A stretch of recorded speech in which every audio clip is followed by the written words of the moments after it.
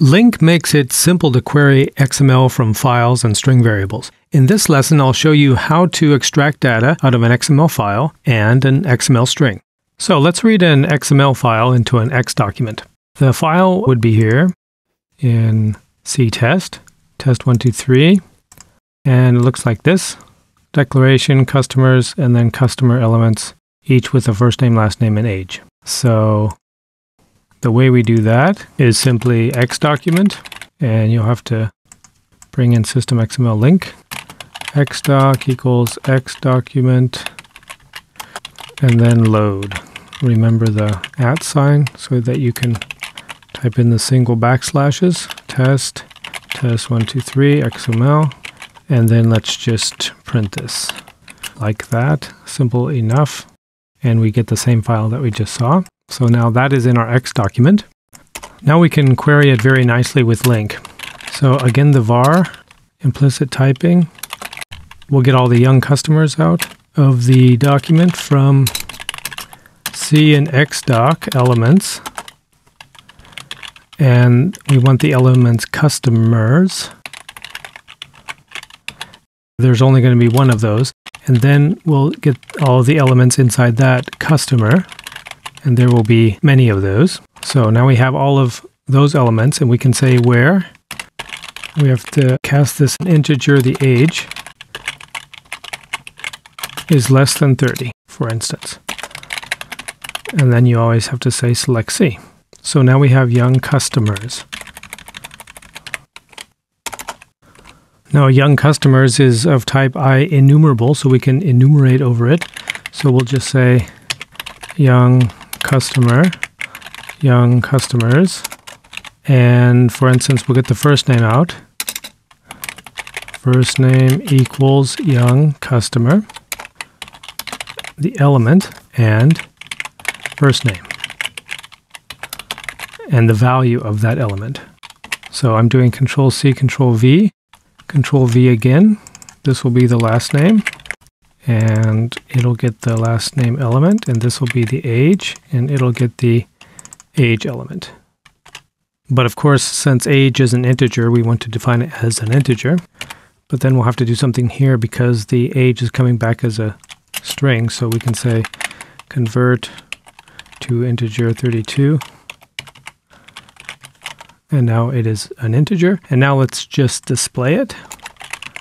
Or each one, and we'll do last name, first name, and their age with last name, first name, and age. So if we run that, we have the 3 customers' data now displayed on our screen. So that's how to get data from an XML file. Now I'll show you how to get data from an XML string. So now let's read data out of an XML string. The XML string, let's say, is like this. We have a files element, and inside each file element, we have 2 property elements, name and size. So how are we going to get this out? It's basically like with the customers above, but instead of load, we use parse for a string. So that would look like this. X document xdoc2 equals X document parse, and then XML, the name of the string. And then we want to get each of the file elements out. So we can say var files, that's going to be IEnumerable, so we can iterate through it with for each, from F, as in file, in xdoc2 elements.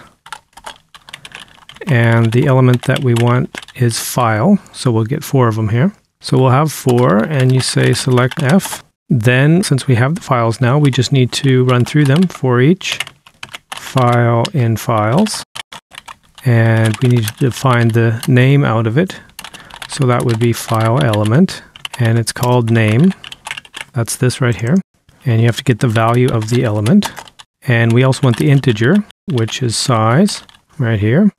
So because it's coming out as a string, we need to convert it to integer, and that is going to be the element size and the value of that element.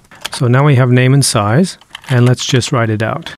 So we'll say name, comma, size in bytes. Name, size. And if we run it, we see indeed that we see nothing. And why is that?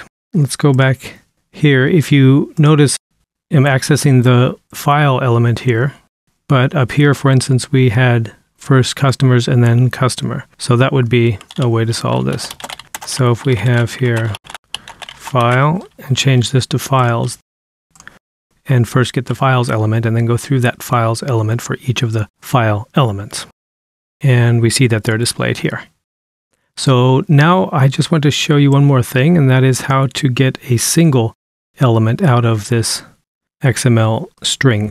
So, and the way you get one element out is you simply say var and single file. So you notice the usefulness of var here. We can say var every time and vary what we get into the variable. So we are going to say, just as above here, from f in xdoc2 and elements, I could repeat this here, but that's kind of redundant. I can go directly to the file in that I use descendants, because file is a descendant of the whole root node, so it'll find it instead of elements. So we have descendants and then file, and then where.